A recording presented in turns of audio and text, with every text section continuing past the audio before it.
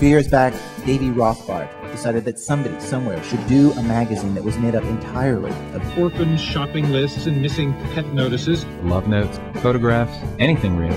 Now, people all over the country send him this stuff. And it can be funny and sometimes heartbreaking. He is in day 2 of a 50-state tour, traveling around promoting the book. It's the best lost, tossed, and forgotten items from around the world. Please say hello to Davy Rothbard. Oh, Davy.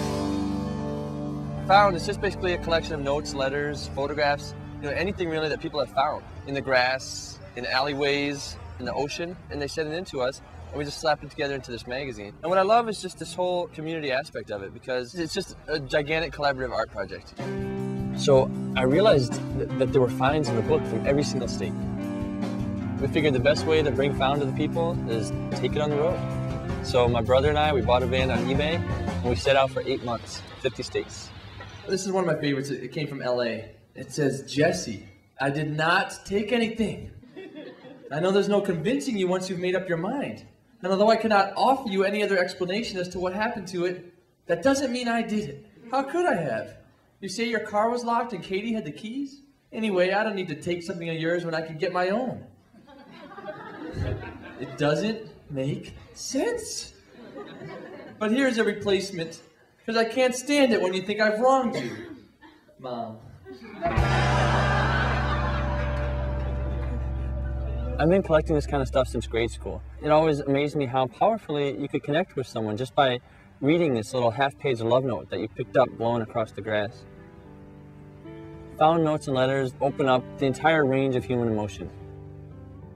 People reveal their true character when they think no one else is looking. They compose this collective hidden diary of our society. Dear Ron, the longer I think about what I'm doing, the sicker I feel. Ron, I'm sorry, but I don't think we should continue to have a relationship together, at least not as a couple. I love you, but things have not been the same since we found out that we were related.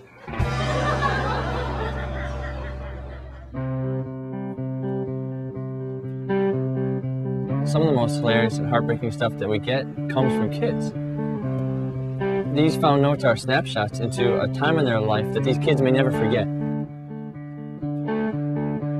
Sometimes it seems like it might be the first time in these kids' lives that they're really facing and expressing a certain emotion. Dear Mommy and Daddy, I know it's hard for you to stop. I don't want to be rude, but I really want you to stop. Please, for me, Mommy and Daddy, don't bring it in the house. It makes a greater chance of us getting kicked out of here. I do get scared. Please, Mommy and Daddy, I love you. I just don't like it when you do it. Love, Eliza.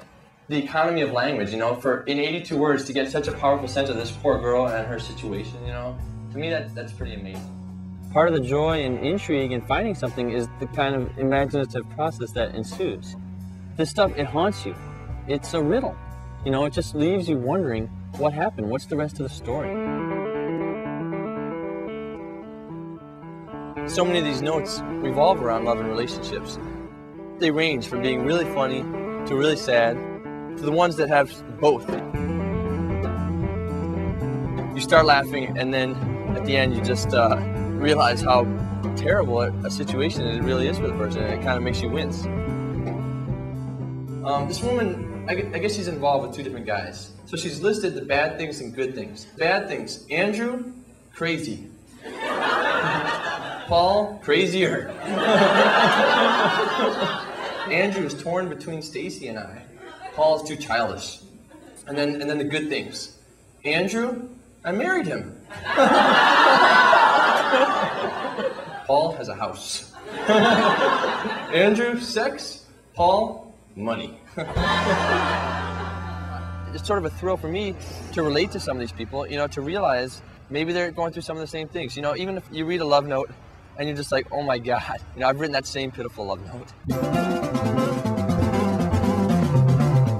There's a lot of angry notes. These might represent notes that we've wanted to write, or we might have even deserved getting this kind of note. Even though they're negative and nasty, there's almost a sense of satisfaction and justice that someone got put in their place. Thanks to you, my handicapped wife could not get into our house. I hope you die on the way back to Michigan. Red Wings suck. You. I cannot remember anything about the content of a specific class any more than I can recall the most boring moments of my life. The educational value was so phenomenally low that my frustration grew into hatred for her. And then it became more widespread, affecting my family and friends and possibly people I have never met before, until I finally reached the point where I hated myself for being there. I really like the found to-do list. You know, people just list all these small, mundane things and then something grand or peculiar. It says to do. Email Corey, introduce him to lesbians, and continue to convince self that I'm not madly in love with him. Goals. 1, go to church, find God, then find myself through him. Get baptized. 2, party a lot. Meet new people. Start drinking once a week. Be social. My mom met my dad at a party. Don't forget that.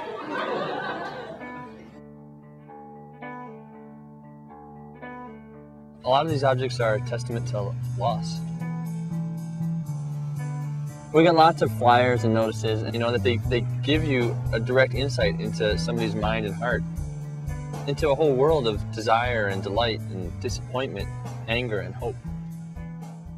I set it on top of the car when I put my baby daughter into her car seat. She had been cranky and fussy and crying since 6 a.m. until something finally tickled her fancy and she laughed her wonderful baby laugh, and I forgot about being broke. I forgot about my anxiety over being a new parent. I forgot about imminent war. I forgot my jacket. Some of these notes are just so funny. You know, there's these outrageous displays of comic brilliance. Even the style of writing, or the lack of basic grammar, is good for a laugh. Sometimes, you know, you buy a book at a used bookstore or something, and there's already an inscription in it. Well, the book is the Communist Manifesto. And the inscription is written, to my parents. May you one day understand the seeds of discontent that motivate my very will to live and fight for the betterment of humankind. Love, John. This was found in Minneapolis. It's all typed out. He sat down to work out his monthly budget. You know, rent, $600. Cell phone, $50. Food, $500. Liquor, $600. Laundry, $30. Crack, $600. Attorney, $250. I love the found photos. Some of them are just flat out hilarious. And some of them are they just sort of have this understated beauty where someone who sort of inadvertently took this picture that's just amazing. There's things you can learn from these little fortunes you pick up. There's lucid reminders of the important things. You know, sometimes when you find this stuff, you wonder if you found it or if this stuff found you. I hope people do take something away from these found parties. I hope they leave feeling a little more open to the world around them. It could mean picking up pieces of paper that are blowing down the street, or more significantly, it's a matter of opening yourself to the actual people, to actually let them into your life and to talk to them for a minute and encounter them and feel what they're feeling. These notes have helped me to do that, and it's made my daily life richer.